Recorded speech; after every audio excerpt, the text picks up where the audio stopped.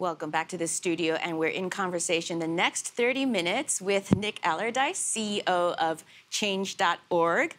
Nick, you started out as an activist, then you went to Change to help with its global expansion, and then you also, I know, worked on the campaigns team and the product team, so know many aspects of the organization. Welcome to the program. I'm so excited to talk to you because we're here to celebrate the 10th anniversary of the global expansion of the organization, right? Yeah, we are. It's a really special year for us, actually, because it was 10 years ago that Change.org went from being this very US-centric petition platform to really expanding globally. And most people may not realise, but signing petitions is the most popular civic action, second only to voting.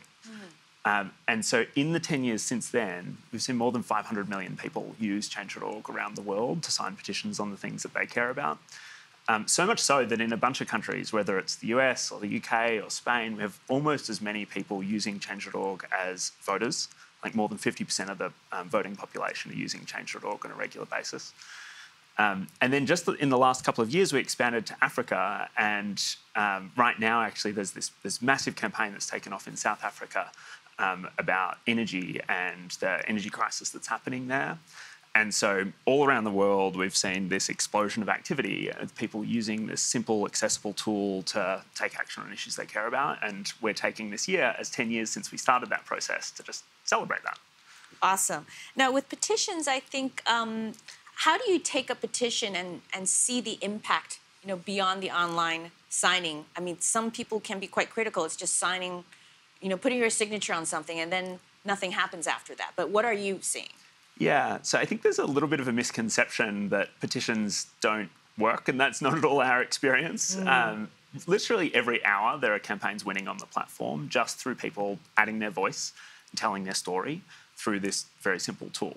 Now, I think in some ways the advent of online organising came from the simple insight that signing a petition could also act as a sign-up form for further action. And so what we see is that petitions they're kind of containers. They're a way in which a group of people who have a shared set of values or a shared goal can come together, but then organise together on what additional actions are going to make the most difference. And so frequently we see thousands of people come together within a petition, but then using that as a forum to identify what's the next action to take, where are we meeting up in person, who are we calling, how are we lobbying the decision makers. And they're the campaigns that are most successful. Now, I think the problem is activism as a whole, and I've been working in activism and I guess volunteering in activism for pretty much all of my life at this point. I think the same barriers exist today as have for a really long time, which is it takes a lot of time, it takes a lot of money. Like you've got to have the privilege to be able to invest time in activism and organising. It often happens outside of somebody's job, right? Absolutely. And it requires it's not clear how it works. It's very inaccessible. It's not clear how to be successful. It requires education, knowledge, various things. And so we are constantly looking at, well, how can we make this more accessible? What are the barriers that we can lower by taking all of what we learn about what makes for effective campaigning, making that accessible to people through personal coaches, through training and education, but also exploring ways for people to be able to earn money to be sustainable in their activism as well. So the petition is really very much a starting point. It's like a gateway drug. a nice gateway drug. Exactly. So what has changed over the last 10 years in terms of how you're seeing this process play out? What was it like 10 years ago when people signed up for a petition and what happened versus now? And how are they using technology to leverage things? Yeah, so I think there's never been a better moment in time for people to have more agency and voice through using technology, whether petitions or actually social media and other technology evolutions, to organise quickly. And I think that COVID actually provides a really good example of this. So on Change.org, we saw this explosion of campaigns, hundreds, thousands of campaigns looking at the advent of COVID, how to protect and support different industries. hundreds, thousands of campaigns how to make sure that healthcare workers had access to PPE and other forms of security. Hundreds, thousands of campaigns around vaccine access and things like that. And that was a moment in time in which I think institutions were struggling to react fast enough. Like the centralised, coordinated approach to that rapidly changing environment simply couldn't keep up with the set of needs. And so on Change, we saw people like breaking that problem down into all of these different micro solutions and then organising around those. And we saw that happen off Change as well, like mutual aid groups springing up and other forms of collective organising that involve individuals and communities self-organising to identify solutions and improve things. So super busy period the last 2 years. Not much bread baking for you. Definitely been a busy few years. Amazing. And so can you talk about what is happening right now? Something that's coming up a lot in the last 24 hours of the summit is, of course, Russia's invasion of Ukraine. How are you seeing that play out on your platform? Yeah, so I don't know about you, but certainly around when that first happened, I felt this incredible sense of like powerlessness, frustration, anger. Like, yeah, absolutely. How can we do something? Like, what a awful situation. You're just sitting there watching the tanks roll towards Kyiv, and you're concerned that, there was a moment when everyone was concerned that the president of Ukraine was just going to be killed, and we're all just watching. Absolutely. And so we saw this like explosion of people like trying to find a way to constructively challenge their like fear and hope in that situation. So constructively channel, not challenge. And that led to a mixture of things. So you have these like one-off big breakout moments. So one example, in Russia, an anti-war activist started a petition that really ended up being a central focal point for anti-war expression in Russia at the time. More than 1.2 million Russians signed that campaign. And it became a mechanism and voice for people inside Russia to express their kind of frustration in this situation and oppose the war.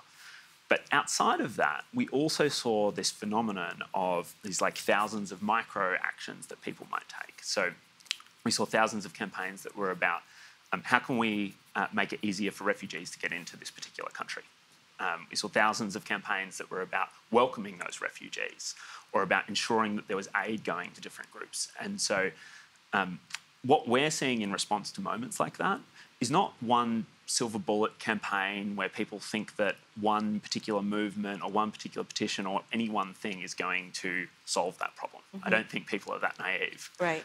But what they are doing is they're trying to take that big problem, break it down into a whole bunch of smaller component bite-sized pieces that you can then make a difference on in your local community. And that honestly is the thing that gives me the most hope in those situations. I actually want to go back to one of the examples you gave of Russians signing a petition against the war. Here's a question. What about protecting those people and the security? I'm sure you guys think about it. People sign their names onto lists. At the time, it made sense. And if they're in a semi-authoritarian state that decides to start going after people on that list, how does Change deal with that challenge? Yeah, it's a great question. So we operate across a bunch of different contexts, both democratic as well as semi-democratic, as well as kind of authoritarian.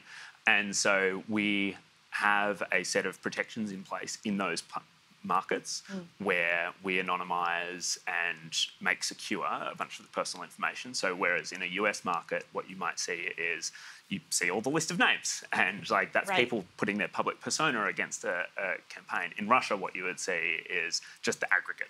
Like you see the number of people taking action, but we kind of strip away the ability to identify any one person within it. Super interesting.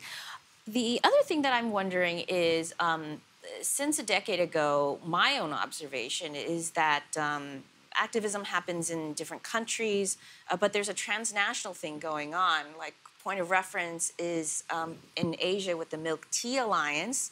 A funny name, but it was a way for young protesters, a lot of them students in Hong Kong, Myanmar, Thailand, Indonesia, to start communicating with each other, to try to, it's a strength in numbers thing that people were recognizing. Are you seeing more of that through change.org as well? Yeah, absolutely. And I think it's a really good example because I think looking 10 years ago, I think there may have been a optimism that there was the potential for these unifying transnational movements that would be like, put pressure on international governments to see climate action, and one big campaign might be a global cry to force a change of some kind. Right. And that's not really how we're seeing it play out. We see transnational movements that share values and goals, but which take those values and goals and customise them for their local context and figure out what the right expression is for those contexts, and that are inspired by each other and support each other with lessons, with learnings, with things like that, but which are not working on fundamentally the same specific campaign. An example of this would be in 2020, we saw thousands of campaigns in the US focused on representation around racial justice monuments. So thousands of monuments to slave owners in the US that were kind of held up and glorified in different local communities. And so we saw hundreds and thousands of campaigns that were about changing that representation and taking those down. That inspired a set of similar campaigns that basically started copycatting and learning from what was happening that we saw spread across the world. In the UK, I remember, and absolutely, yeah. And the same thing happened. Another example in many contexts, women's sanitary products are taxed in a way. So tampon taxes is an example. And so we saw this big campaign in the UK where there was this huge movement that was about getting the tampon tax removed. That started before the United States. That right? did start before the United States. That's right. And that campaign very much inspired copycat campaigns first across the rest of Europe and then on a state-by-state basis in the US. And those campaigners were talking to each other, right? There's like literally a WhatsApp group in which folks are sharing lessons, celebrating each other's victories and being inspired by what's working in different contexts and countries. And that, I think, is the future of like transnational activism. It's not about one unifying big campaign that everyone is working on. It's about shared goals and shared values, and then sharing lessons and being inspired by that and supporting each other in the way that it gets taken forwards. How is that different than, like, just as you're talking, I'm thinking about like the Arab Spring, where there was also transnational communication. How is it different now than back then? I mean, you answered it a little bit about, each group understanding that they have to focus on their own theme and their shared values, but are you seeing anything else in terms of like how they implement technology or so on? Yeah, I mean, I think the themes are still there from the Arab Spring, which is that like decentralization of communication enables that sharing of information and that inspiration from each other. But the mechanisms through which that happens are changing. And so, these days, rather than necessarily Twitter being the thing in which the Arab Spring is like sharing that information, now you have a rise of like TikTok communicators who are telling stories and figuring out how to make information about the Ukraine like digestible, easily accessible, and distributable to a really large audience. And so I think the mechanisms are changing. I think things like WhatsApp, things like whether it's Discord or Slack that are enabling coordination across contexts and sharing of lessons is new and evolving as well. Great. We're going to go to questions very soon. So if you haven't, you've been shy in the chat box, definitely start submitting your questions and we'll get to as many as possible. But I want to maybe wrap up this part of the segment with a couple of big picture questions. It's been a little depressing sometimes to see people power movements essentially not work out. We see this with Hong Kong. We saw that there was such an expectation from the people of Belarus that the world would stand with them, and to an extent they have, but they didn't get perhaps the kind of help they needed, or in any case, the movement was crushed. You see this, it's just slightly different, but in Kazakhstan earlier this year, I can go on and on, right? In Southeast Asia, the Thai students came out during COVID and kept coming out. And so, I mean, it feels sometimes like none of it is working. As someone who sits there and deals with all this, looks at the petitions, look at all the activism in all these different countries, what would you say? I mean, unfortunately, advocacy, activism, campaigning, it's just not a linear process. My experience, I think back to one of the first big kind of organising efforts that I worked and volunteered on, which was about trying to increase Australia's aid and development budget.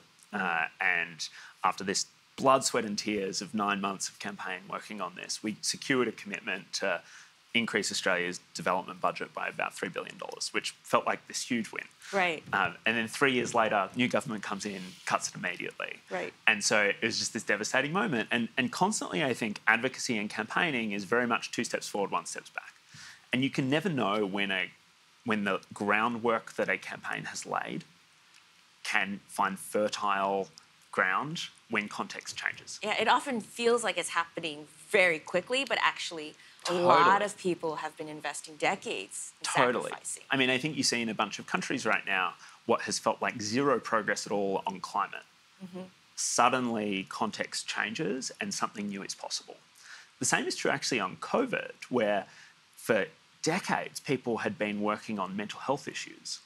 And then COVID put a focus on that meant a huge number of national governments invested in mental health in a way that they had never done before. Right. And the only reason that was possible was because there'd been decades of pre-work that had felt like it wasn't going anywhere. Right, And then suddenly it was possible and there was this huge leap forwards. Excellent. Okay, so let's go to questions. We have one from Carolyn.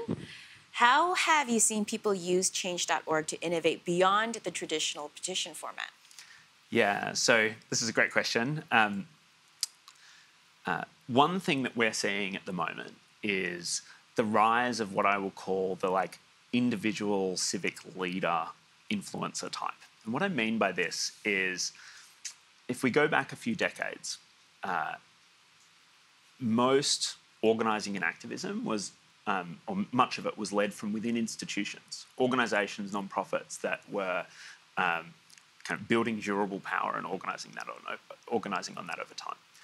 And what we're seeing now is these individuals who have powerful personal stories, who are compelling communicators, and who have really innovative theories of change and diverse ways of looking at a problem, building audiences and brands almost like as individuals that are then being very compelling public communicators around it.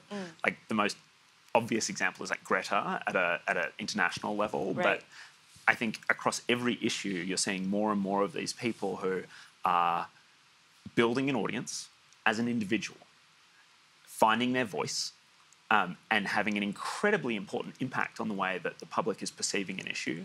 And so petitions are one way to build that audience and to start to cut through. But people are then leveraging that audience into things like additional actions that their supporters can take. One thing that we're working on is how people can take that and turn that into having durable income, actually, because the biggest barrier to being able to do more of that work is time and money. To what you said at the very beginning. Exactly. Yeah. So that's something that we're working on as well, and that's something we're very excited about. Cool. Awesome. So next question. What has change.org learned and shared about the impact of petitions and other advocacy tools have in persuading... Okay, so yeah, if you can provide some examples of when petitions have persuaded decision makers to change course. So I think that there's a couple of ways in which this happens. So the first is a petition can spotlight an issue that a decision maker just simply wasn't aware of. This happens surprisingly frequently. Decision makers have a hard job, right? They're balancing all sorts of different things. Right. And so by simply calling attention to an issue and spotlighting it, that's enough to kind of lead to some sort of change. Often, though, it's the addition of 2 things that make the most difference. So the first is the personal stories behind the person who organised the petition and the signatures behind it as well. It's kind of not enough just to be like, oh, there's a nameless one person who added their name to this. Instead, it's about hearing about the personal story of why this matters. And that turning abstract numbers of petition signatures into real stories of how people are affected by different issues is extremely compelling to decision makers. The second thing is to help focus the activities of those signatures into additional actions, like calling the decision maker, showing up to events. Right. Those are the additional things that also make petitions really powerful. Cool. All right. Well, Colin asks, can you talk about trust and safety at change.org? What's the main trend of user-generated content you are fighting against? That's a good question. It's a great question. And it varies. It changes a lot over time and changes a lot by different national context. We try to balance three things. We want our community to be empowering, open and safe in the way that we essentially protect a safe space for people to have a voice. The biggest trend over the last few years was obviously COVID, where we had to react really fast, honestly, to try and make sure that wasn't misinformation spreading through the platform. And I'm really proud of the way that our trust and safety team worked on that, actually. We acted much faster than many of the other tech platforms on this. Can you give an example? I mean, just like what kind of misinformation somebody was trying to petition? Yeah, so vaccine safety is a good example of this, right? Where there was a bunch of misinformation, or I don't know, 5G, Bill Gates, there's all sorts of conspiracy theories out there that we had to act really fast on to try and make sure that we were not being a kind of platform for that. Excellent.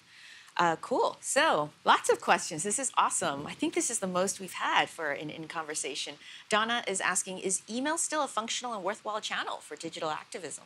I mean,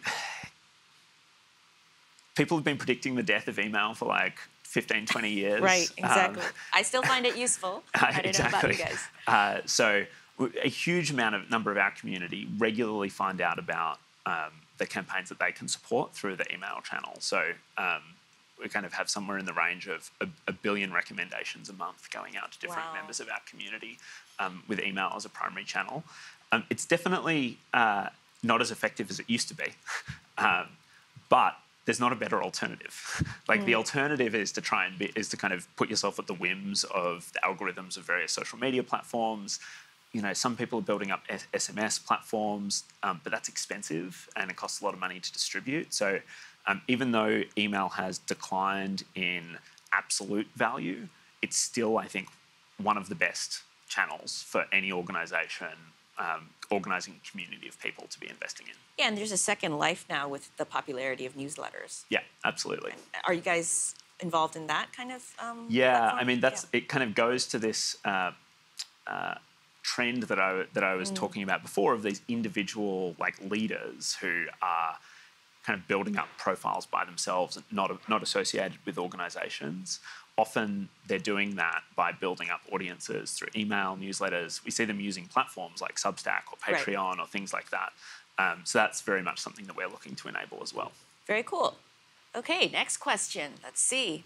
Laura says, after 10 years of emails and petitions, emails again, what trends will we be talking about in organizing technology 10 years from now? And I think that's kind of what's the future of change.org, right? Yeah, so I couldn't be more excited about this, the new voices that are coming to the table as a result of this disaggregation and decentralization of the new civic leaders that are finding their voice. These are the Gretas, the Malalas, Parkland students. Again and again, we're seeing these kind of new leaders emerging, and I think that that's something that is incredibly exciting. It's bringing a more diverse set of voices to the table. It is bringing a more diverse set of theories of change for how you create change in the world. It's not about using the same old tactics that a small set of organisations have used forever. And I think that trend is only going to continue. I think that in the same way we are seeing in media, this trend of journalists essentially becoming production companies themselves, individuals. They become brands. They become brands. We're going to see that in activism and organising. And I think that that's going to lead to a much more diverse set of voices at the table and a much more diverse set of theories of change for how different issues get taken forwards. That's something that I'm incredibly excited about. The other kind of big trend, I think, is in 10 years' time, I don't know about you, but I'm overwhelmed when I think about how can I personally take action on climate change. Yes. There are 1,000 petitions to sign, there are 100,000 organisations to donate to, and there's a lot of noise.